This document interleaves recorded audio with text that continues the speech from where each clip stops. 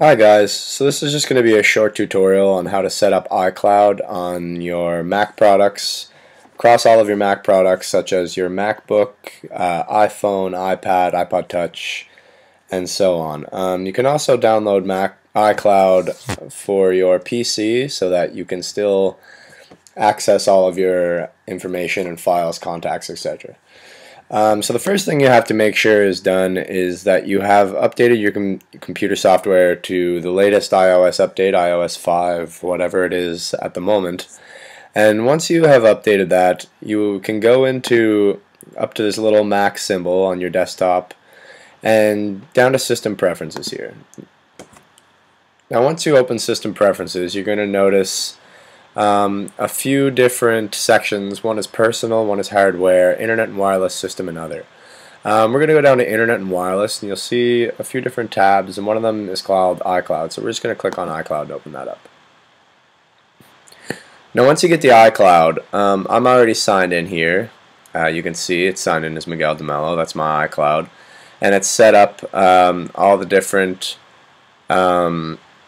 information sections are checked off that I sync between all of my devices. But if you're new to iCloud, it's going to ask you to set up a Apple ID, or if you already have an Apple ID, you can put that in, and it'll ask you, it'll let you sign in. It'll bring you to this menu, and what this menu is basically just asking you what you want to have synced through the iCloud and what you want to go between all your different devices. So if you have mail and notes clicked off, it'll sync your mail between all your devices, your contacts, calendars, bookmarks, photo stream. Once you take a photo, the photo will automatically show up. If you take a photo on your computer or a photo on your iPhone, it'll show up automatically on your iPad and your computer and your iPod Touch, etc. Whatever you have iCloud set up as. So once you do that, you accept the terms, all of that. So once you have that done, you can open up your browser and go to apple.com/iCloud/setup. Oh, iCloud. Now once you get to this page, this is basically showing you how to set up iCloud on all your devices. So now that you have iCloud set up on your Mac, if you want to know how to set up iCloud on your iPad Touch, your iPhone, your iPad, this basically takes you through the steps. So basically, same thing, make sure that your device is running the latest software update. Go into your system preferences and turn on iCloud. If you go to settings and you go into iCloud, it'll actually bring you to the same menu that you saw on this tutorial for your MacBook, and it'll let you decide whether or not you want all the same files syncing from your computer, the ones that are going onto your computer, to your iPhone or your iPod Touch or your iPad. And so yeah, basically this just takes you through the steps of that.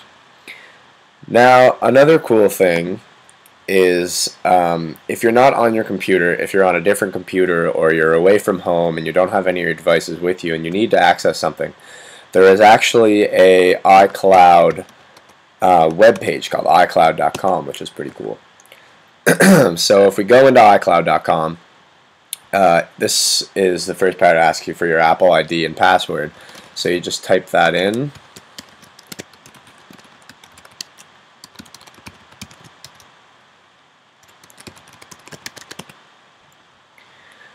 And once you sign in here, it brings up the different sections that you can access.